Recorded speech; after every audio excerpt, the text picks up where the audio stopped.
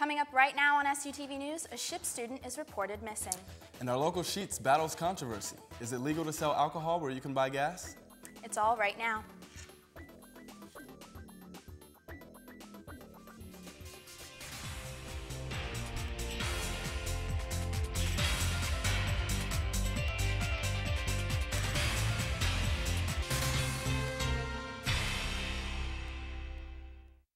Hello and thanks for joining us on SUTV News. I'm Laquan Chapman. And I'm Holly Harrer. Shippensburg Borough Police continue to investigate an armed robbery that occurred last Saturday. Police say the robbery happened at 4 a.m. on North Queen and Maclay Avenue when an unknown armed man appeared from behind a building. The man approached the victim and demanded money. The man struck the victim's face several times with a gun before fleeing. The police say he is an African-American male in his 20s, around 6 feet tall. He has short dark hair and slight facial hair. Anyone with information regarding this robbery is asked to contact Borough Police at 717-532-7361 or by email at police@shippensburg.pa.us. Shippensburg University student Megan Hauser was reported missing this week. Thankfully, she was found a few hours later and is back safe with her family. This incident serves as a good reminder of how careful students must be on a college campus. Amanda Trevel tells us more. With a robbery this week and a missing person, Shippensburg students should take extra precaution. These incidents are good reminders never walk alone at night or leave doors and windows unlocked. If you're traveling at night, you don't want to be by yourself. It's best to go with a group. Don't walk around campus with your cell phone to your ear or texting so you're not aware of your surroundings. Be aware of your surroundings. Be aware if there's anything suspicious or concerning to you. If there is, call the police department. Megan Hauser's disappearance thankfully ended with her being found safe. But if you would ever need to report a missing person, there are several different approaches. Normally, you have to wait 24 hours without contact with a person to report them missing. When parents call and feel there is a risk, campus police take immediate action. You can register someone as your emergency contact in case you go missing, okay? And if that's a friend, you come in here, you register that person, and we look it up and we say, well, yes, you're registered as the person who this individual is saying can report them as missing. If a friend other than that person comes in, we're still going to take a look at it. We're still going to do the best we can to see what we can find out. A parent comes in, of course. I mean, there's really no difference. It's just a matter of how much information we may be able to have and how far we can go with it. Shippensburg is a safe campus according to the annual safety brochure with little crime. The Public Safety Department and Police Department are open 24 hours a day. For SUTV, I'm Amanda Trevel. If you see any suspicious activity, always call the SU Police at 477-1444, or you can use the blue emergency phones located throughout campus. After a suspension in beer sales at the Sheets on East King Street, a Cumberland County judge issued an order for granting the store's liquor license after the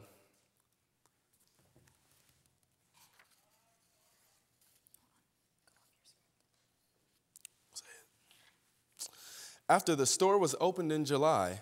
The Civic Club of Shippensburg raised concerns about a liquor license granted to an establishment that also sells gas. They filed an appeal, but a judge ruled that because the Sheets property is subdivided into 2 units, each have separate tax assessments, real estate numbers, and addresses. The separation allows for sale of gas and alcohol. The borough of Shippensburg also had a say in determining any detrimental impact on the community. They ruled in favor of the license transfer. The store is now the 2nd location in Pennsylvania where Sheets can sell beer. Coming up on SUTV, on-campus housing can anticipate a new feature for cable TV. And John Schaefer has the update on the U.S. and ISIS. It's coming up next.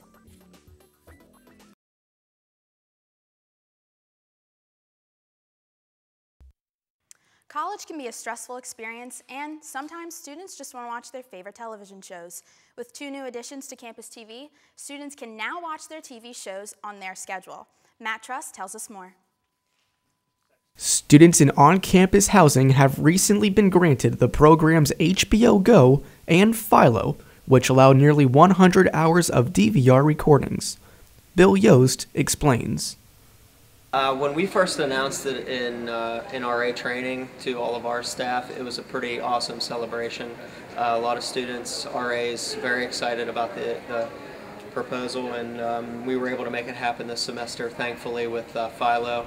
So everybody loves all the programming on HBO, and we wanted to make sure that students had the ability to easily go through the process of signing in and collecting and getting all the programming available to them.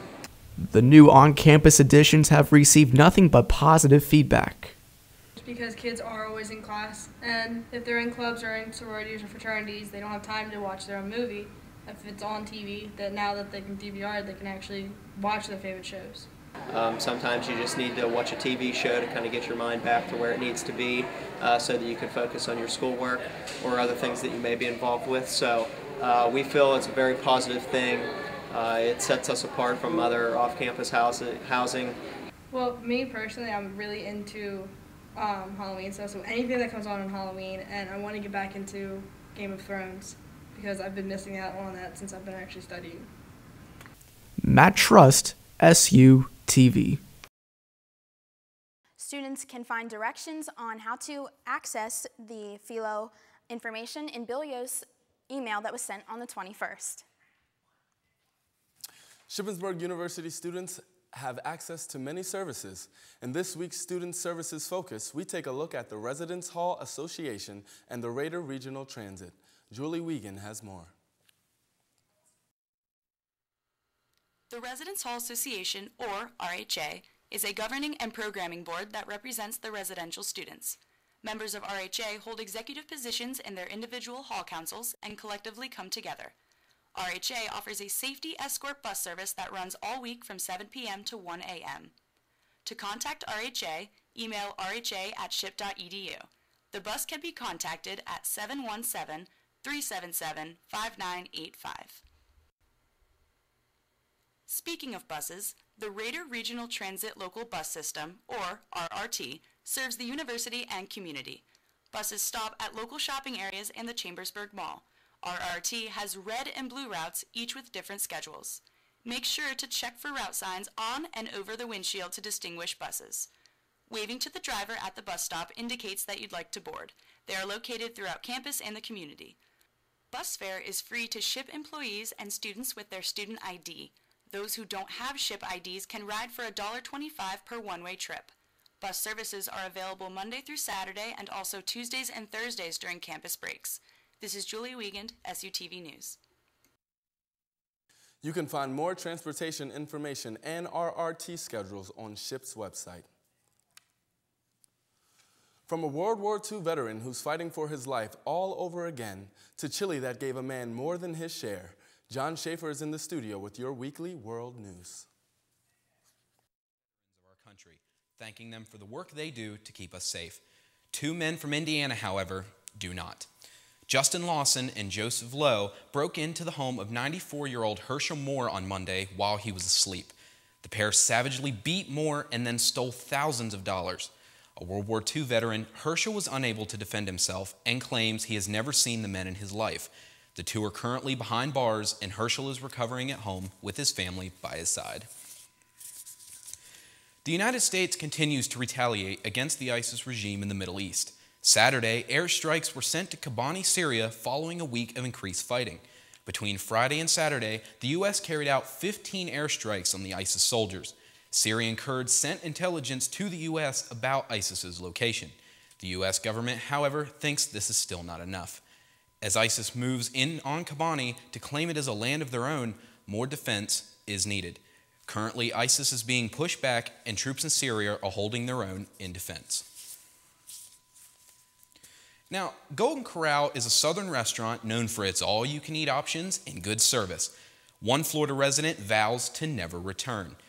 Billy Wilson, a Cape Coral resident, was eating chili at his local Golden Corral this week when he bit into the head of a rat. After realizing what it was, he spat it out and told the manager. After feeling sick the next day, Billy rushed himself to the hospital where he was then treated for muscle spasms and food illness. The restaurant said it is unsure how the incident happened and is looking into it further. Well, that's all for your world news this week. Let's send it back to the desk. Don't go away. Still to come, Hunter Wolf has your homecoming game forecast. And Alexis Hilliard has the scoop on all the exciting events happening this homecoming weekend.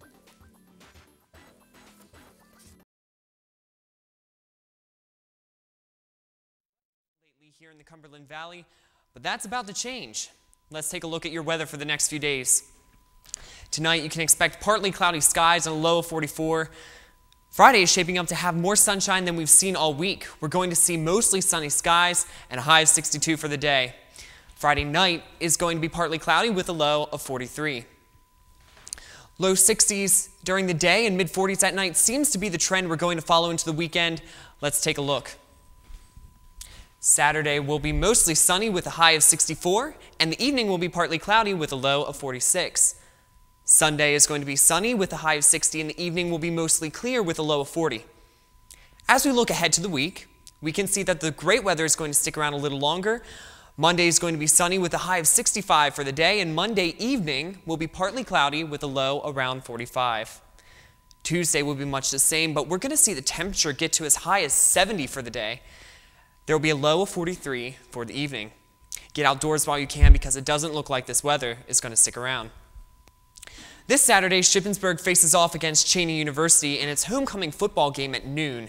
Again, the weather should be gorgeous, so come out to support the Red Raiders. It's promising to be a great game. That's all your weather for the week. Now we're going to talk with Alexis, who has the latest scoop on pop star Taylor Swift. Will be busier than usual this weekend with 2 music acts coming to campus for homecoming.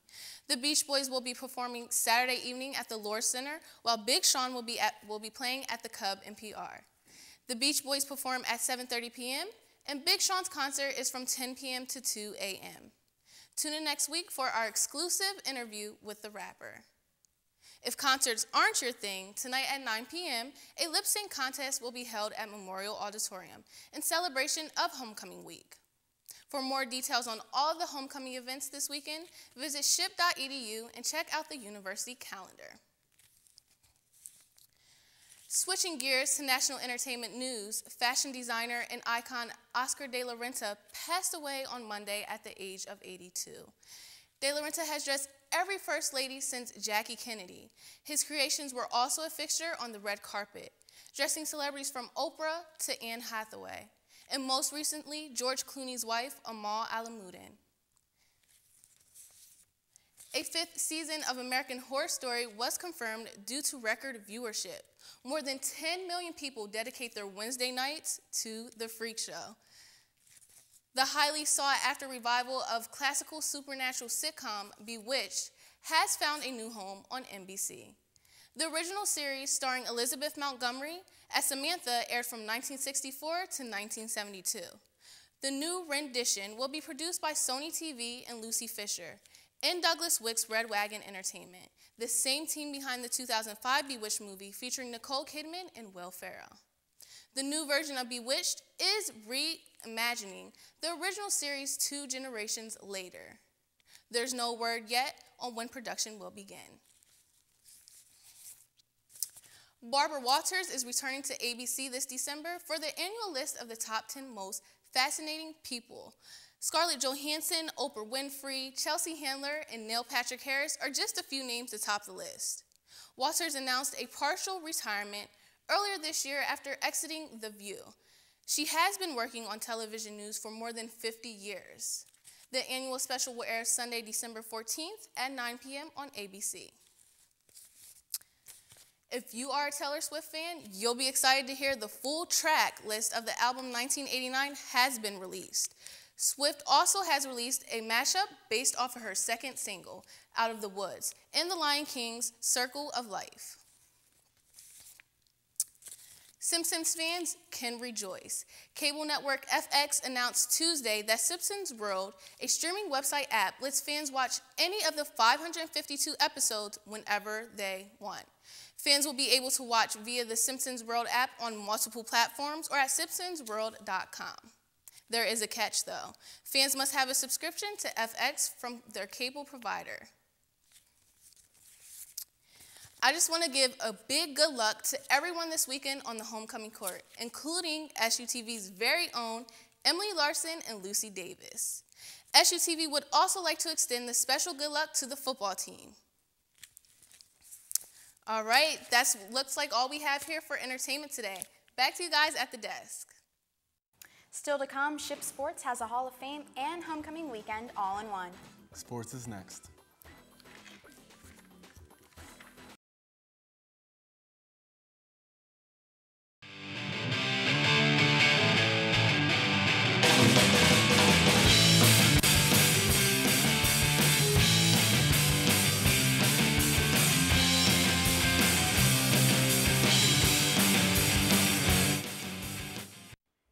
Tomorrow, Ship's Athletic Hall of Fame will induct 7 new members.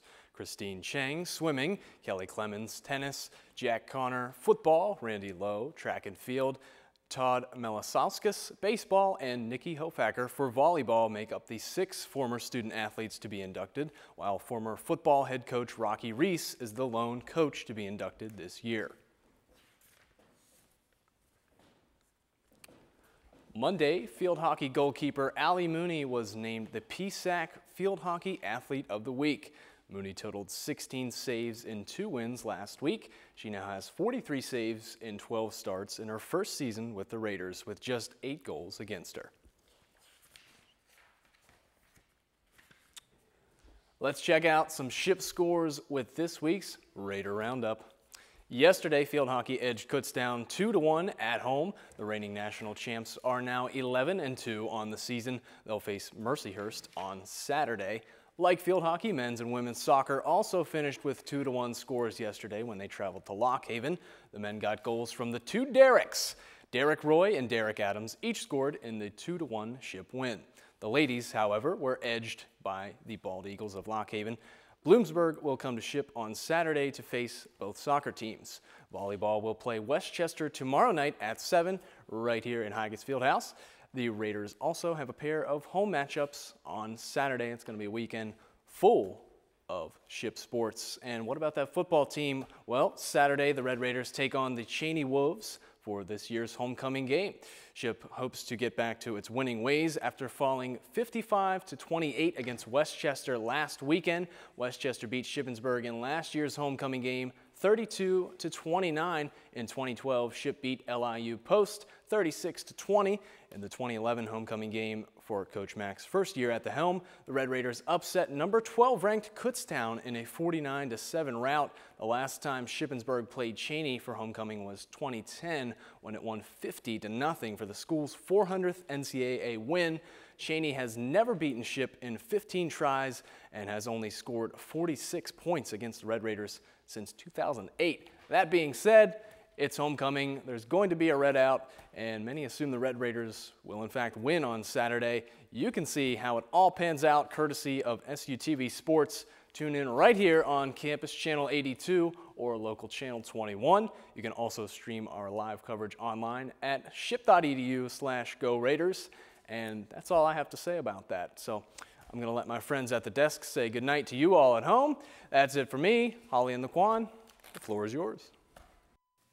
That's it for SUTV News. I'm Holly Hare. And I'm Laquan Chapman. Be sure to follow us on Twitter and Instagram at SUTV News and like our Facebook page. Thanks for joining us. We'll see you next time.